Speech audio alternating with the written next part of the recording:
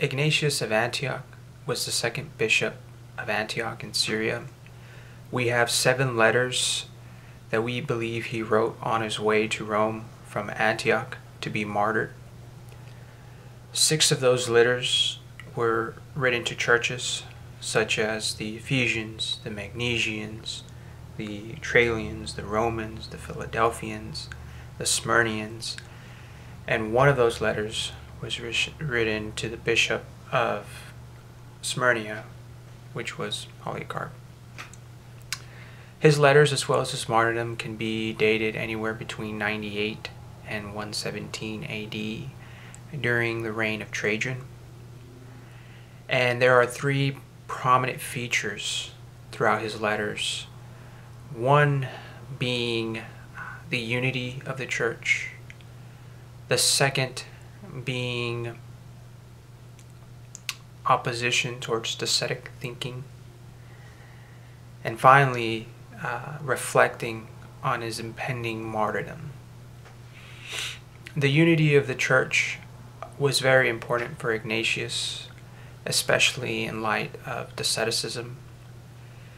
He encouraged a 3-tier leadership system throughout the churches that contained a bishop at the top, followed by deacons, and then lastly presbyters. The bishop being the most important role, and that it reflected the whole church. So wherever the bishop was, there the congregation would be too. Whatever decision the bishop would make, the congregation would also make that decision. And the bishop, as well as these other leadership roles, had parallels to God and the apostles and Jesus. So Ignatius argued that if the congregation was faithful and obedient to the bishop, it was in turn being faithful and obedient to God. And this would help keep the church from separating due to ascetic thought. Ignatius opposed ascetic thinking throughout his letters. He wrote several creeds throughout his letters that emphasized the physicalness, the humanity of Jesus, contrary to what asceticism said, which denied the humanity of Jesus and emphasized the spiritness.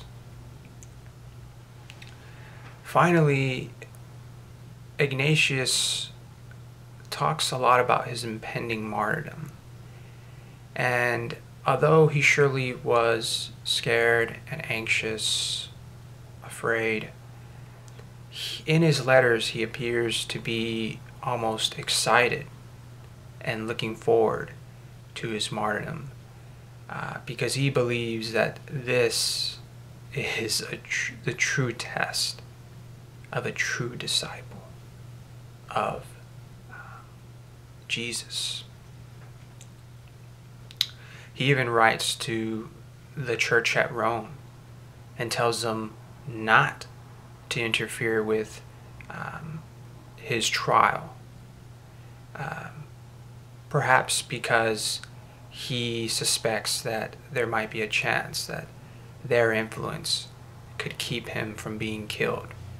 So he really does believe that he is better serving the church through his martyrdom than actually being alive and ministering to the churches, to his church in Antioch. And finally, Ignatius gives us a lot of insights into early Christian thought about martyrdom.